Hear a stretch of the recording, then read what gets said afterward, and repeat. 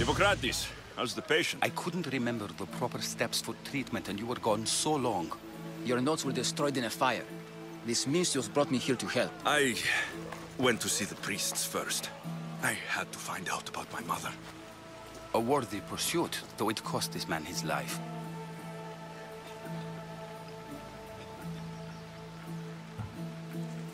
This healer will devote the rest of his life to serving others and you, Hippokrates.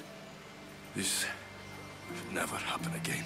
The payment we should seek is the preservation of life. A good doctor puts the needs of his patients first. I have learned a lesson today. I will take some time and write down what I remember of your notes, Hippokrates. Hippokrates, I'm sorry the patient died. But I still need to know what happened to my mother. Come with me. We should talk. The importance of diet to maintaining one's health cannot be overstated. What good can one apple really do? Well, taken daily, they can keep the doctor away.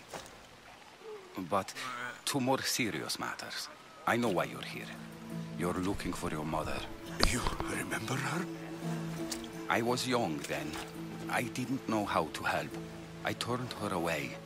But her look of determination and despair was burned into my mind. It has never left me, and it never will. After, I swore to Apollo that I wouldn't turn away another patient, that I'd dedicate my life to the cause. She made an impression on me. Your brave mother did. She would be happy to know that. I know something that may help you find her. I swore I would never tell anyone about Dolops and his past, but I owe this to your mother. Who's Dolops? He was a priest who dedicated his life to helping orphans. It's possible he remembers that night long ago. Maybe he would know something about your mother and her child. I'll go see this man. Thank you, Hippokrates.